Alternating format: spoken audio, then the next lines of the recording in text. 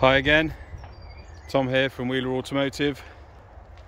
Today showing you around this first class Land Rover Discovery 4 HSE, finished in Santorini black. It's got a two-tone leather interior which looks superb. We'll show you that after we've gone around the outside. It's a 7-seat model. It does have a removable tow bar, which I'll show you is stowed in the boot, and it's in amazing condition. It's done just over 86,000 miles. It's got a full Land Rover service history, last serviced at 74,000 miles, which was a major service. They did the oils and filters, air filter, they did the transfer case oil as well. So yeah, it's been very well looked after. It starts, stops and drives excellently, as you would expect.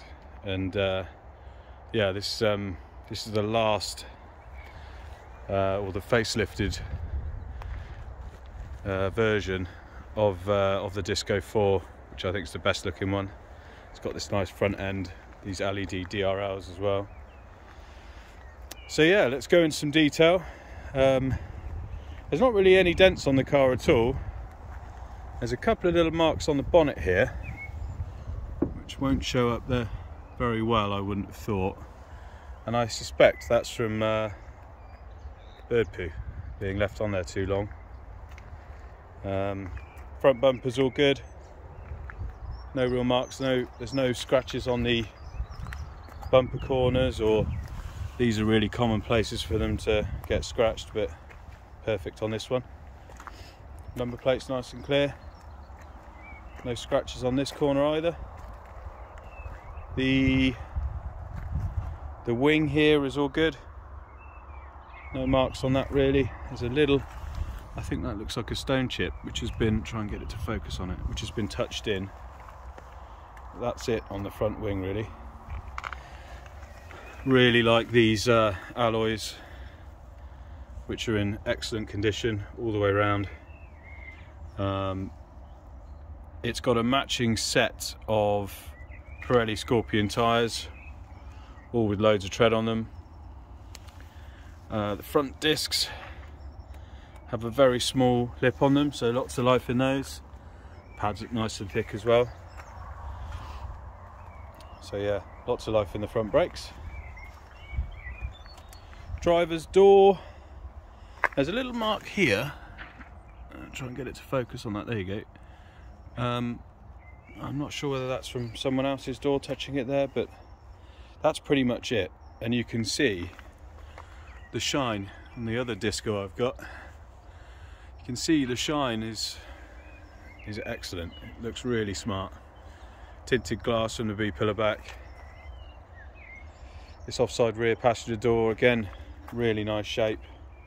There's a few little scuffy marks from where people have used the handle. Try and get it to focus there, you can see. But on the whole, really clean. This rear wheel, again, loads of tread in that tyre. Even smaller lip on that brake, so those discs have got lots of life. Pads look like they've got lots of meat in them. And again, a pretty flawless alloy. It's got the side steps as well, I didn't mention.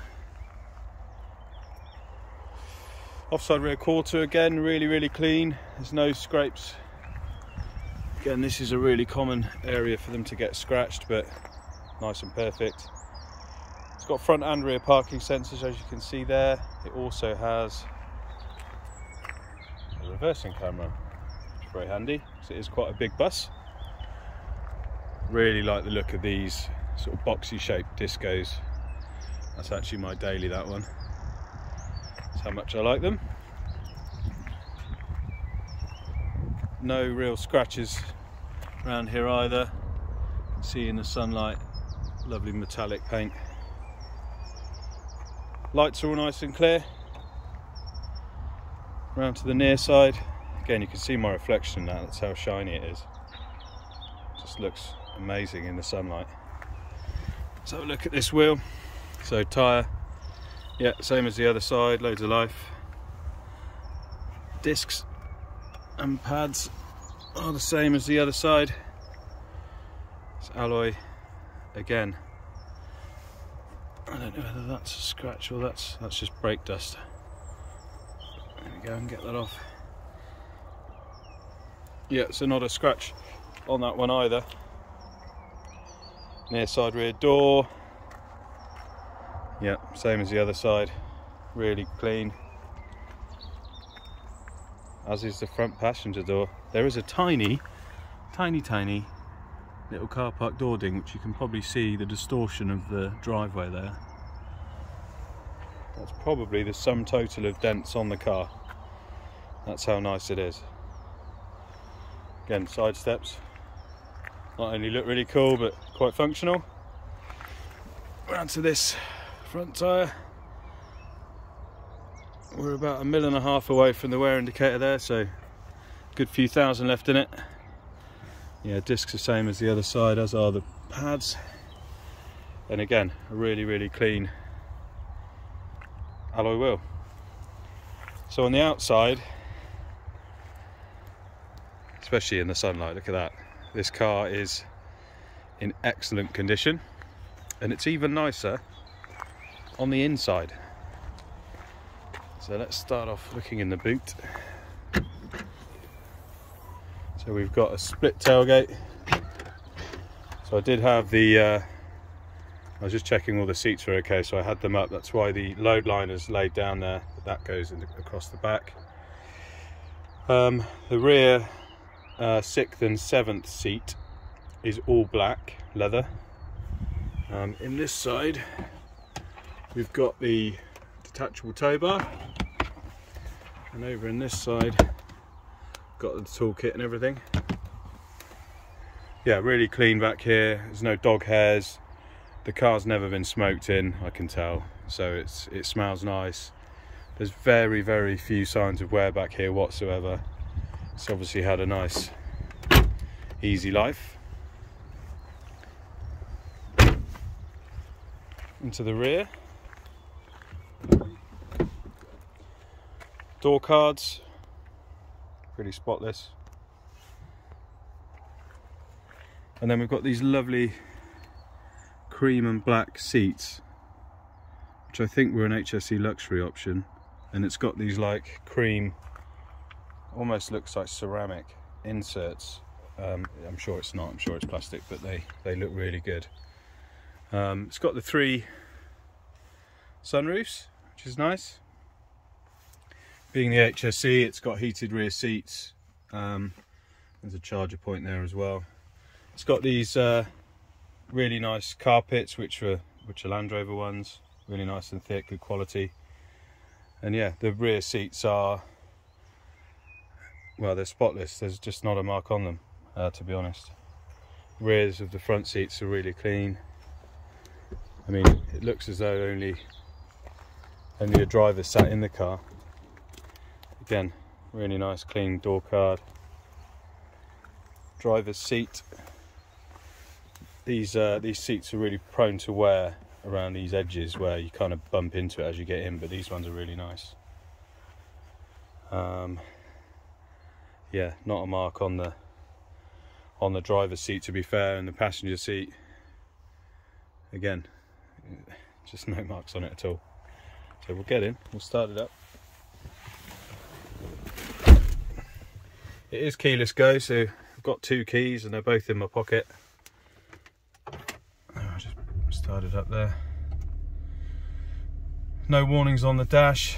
It's just to say the tyre pressure monitor set for a heavy load, which you can adjust to a light load if you want, or a normal load. Got the dial down here for changing into drive or reverse, etc., or putting it into sport mode. And then we've got the terrain response system and the airmatic system for the suspension. So this is the suspension height. You can either lower it down or go higher, and you can go into low range here, or we're just set high at the moment, and that's the hill descent button. These are the different terrain response modes, which you can change on the screen as well. Dual zone climate, heated front seats, and I think I said the The middle row of seats, the outer ones, are heated as well. Really good nav on these ones, much better than like my one.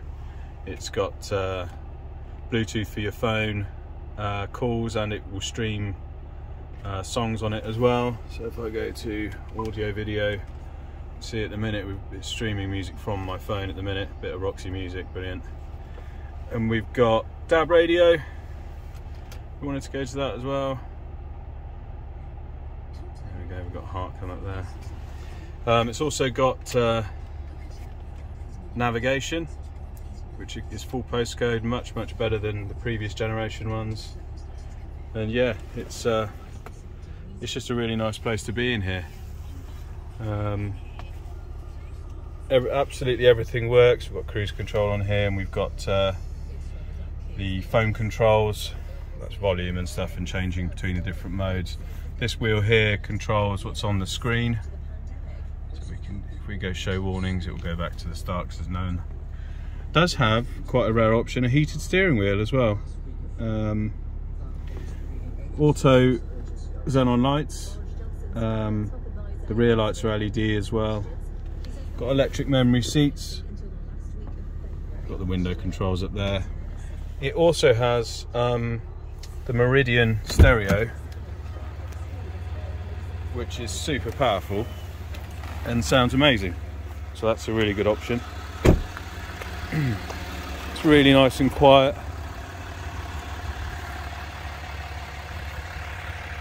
A really nice car, our 2014 Land Rover Discovery 4 HSE.